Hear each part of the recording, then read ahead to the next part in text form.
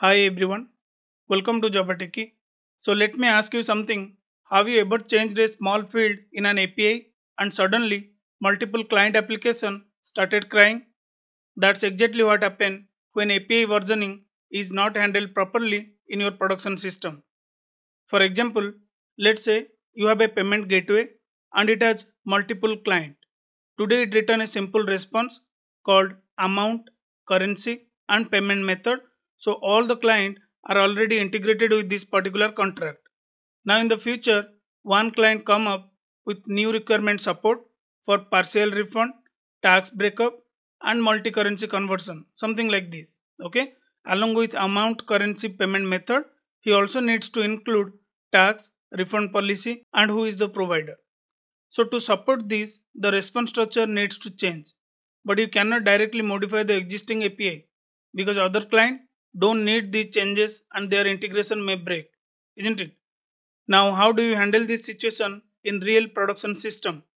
So well, this is exactly where API versioning comes into the picture. Earlier, we used to handle this by creating separate version 1, version 2 and version 3 controller classes. But that approach is not clean or scalable. That is the reason Spring Boot 4 introduced a much more straightforward way to handle API versioning using different strategies like path-based API versioning, header-based and query-based. Okay, so in this tutorial, we'll see how to implement API versioning the right way using Spring Boot 4. So without any further delay, let's get started.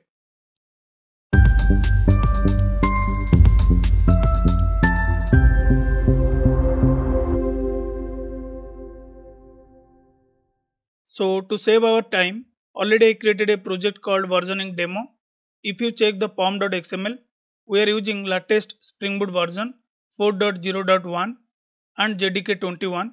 And if you check the dependency section, I only added web dependency and Swagger dependency, that is WebMVC UI. That's it. There is no additional dependency in this particular project. Now if I will open the controller class, I have defined a generic endpoint considering this is my upstream who is giving the payment response and we have multiple downstream. Now let's say one downstream requested for changes in response. I cannot directly change this particular endpoint because this particular endpoint is already live in production and it is being used by my multiple downstream. Changing something in the existing API might break my downstream application, right? So for that reason, what we can do, we can go for API versioning. So in Spring Boot 4, there are different way you can achieve the API versioning. Let me list down and we'll discuss each and every strategies in details. So the first one, versioning using path segment. Then second one, using header based versioning. Third one, using param based or query based versioning. Okay, these are the three different way you can define versioning for your endpoint without breaking the existing application. And remember, this versioning is really crucial in your production system. If you will change anything on the existing flow, if you have multiple downstream, you need to be very careful. So instead of touching that existing running flow, let's apply the versioning so that all the flow will work as expected. There is no production surprise or there is no blast radius. So let's understand how we can apply this versioning one by one. Now, as you understand, one of our downstream needs the response changes. So I will not touch the existing flow. What I will do, I will simply copy this, then I will paste it. I will change it to the get payment v2. Then what all field he need, I will create separate DTO for that. I will create a DTO called payment v2. Then I will add that DTO. Okay. Then I need to create another class called payment method where we will just define who is the provider. Just add it here. Payment method, type and provider. Okay. Now go to your payment controller. Just add the import statement. Then simply change it to payment v2 and map all the required field. Okay, amount is 500, currency is INR, tax I'll define 25% of tax. Then you just need to define status of it. I'll define partial refund policy. So you have defined a separate endpoint. Now you have 10 downstream. Whoever want the version 1, they can simply call this. Whoever want the version 2, they can simply call this. So usually in traditional approach, what we do, we just define the first endpoint, which is the generic one we created from the beginning as a v1 version, and the updated version we define as a v2. We just provide two different URL for two different endpoint, but that is not the correct approach to handle the versioning. That is the reason we have these three different versioning strategies. So let's understand how we can apply the path based versioning. Okay, first let me add a note here. We are going to apply path based versioning. So for path based versioning, you no need to hardcode the URL. You can simply remove this.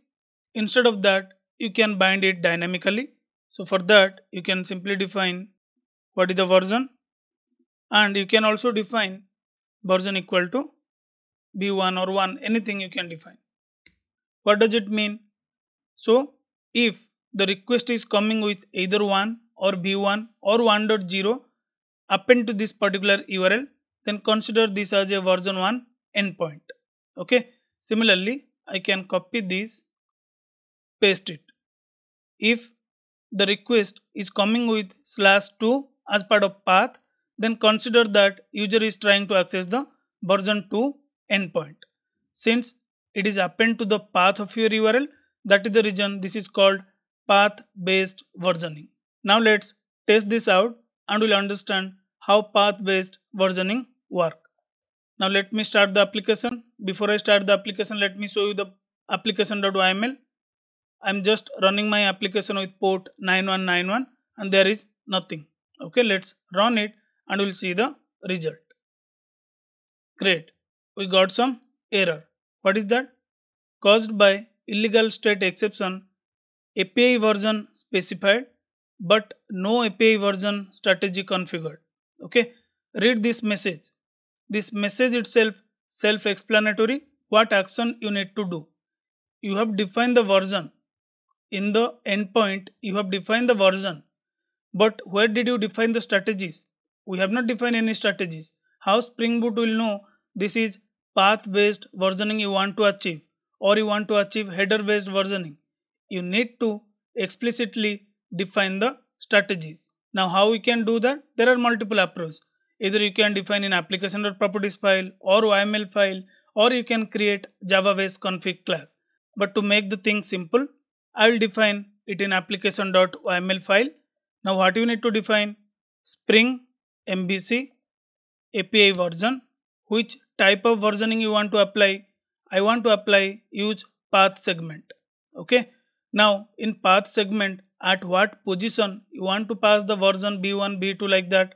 I want to pass at position 2 or 1. It depends on your use case, how you want to customize your URL. Let me define 2 because I want to pass the version value at last of my request URL. Okay. Then apart from that, you also need to define what all supported version you have for your endpoints. I want to support 1. I want to support only 2. If user will give 3, I will give the error, or I will simply set the default value as a 1. If I will get 8, I don't know what user is trying to access, I will default it to 1. 1 is nothing, your first endpoint, v1 endpoint. This is how you need to define API versioning strategies. Now let's run the application. So we got the result. Application started without any exception because we have defined the versioning strategies. Now let's go to the Postman and try accessing both the version. Let's confirm the URL once. Go to the controller. API payments. Looks good.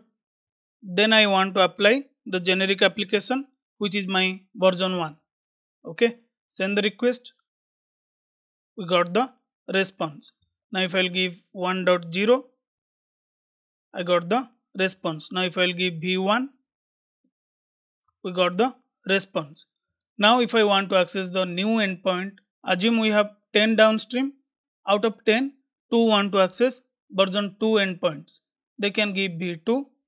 They will get the response including refund policy, payment method and provider.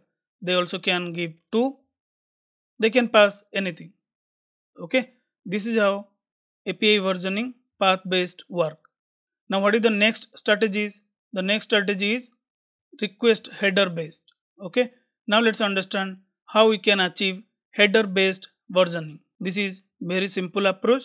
What we need to do, in path base we append the version at the request URL or at the request path. So just remove it, we don't need it. Okay, and here also just remove it. Now how you want to pass the version? Through request header, right? So what you can do, in application.yml, just change the strategies. Instead of use path segment, you can use the header here. And what is the header key you want to provide? XAPI version. Anything you can define as a key. Now if XAPI version, if you see the controller, if it is version 1, execute this particular endpoint. If the version 2 is coming as part of the header, then execute this particular endpoint. This is also very straightforward approach to use header based versioning. Okay, let's run it quickly. So it started without any error. Now go to the postman. I don't want to append as part of the request URL, just remove it. Go to the header, pass the key XAPI version, pass the value 1. Now it will give me the first endpoint response, which is our v1. Let's send the request.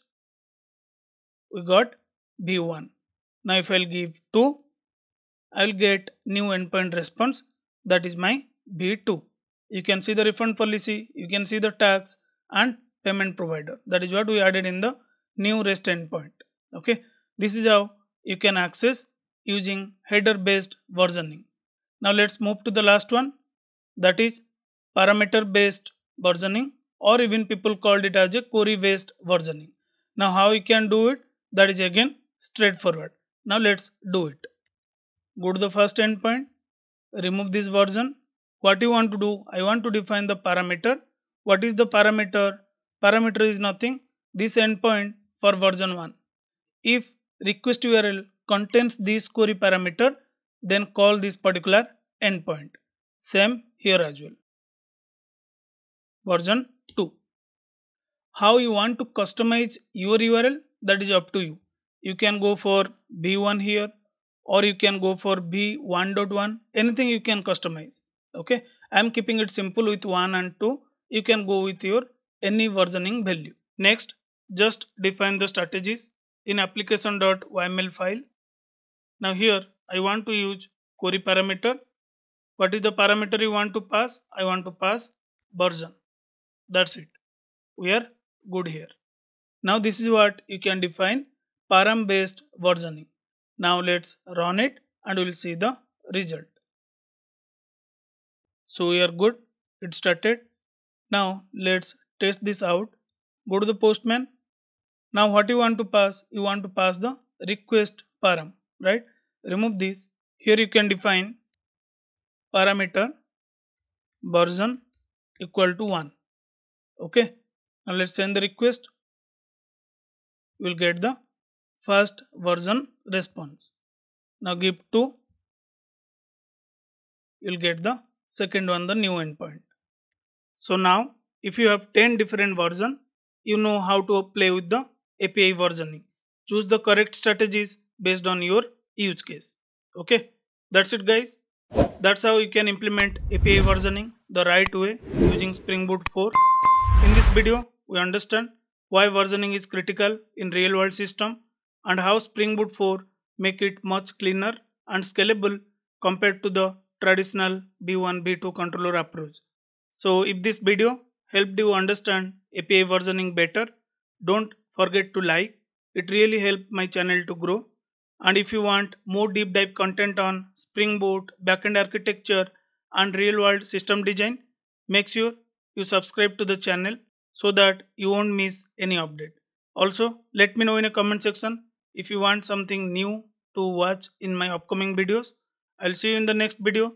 Till then, happy coding and happy learning.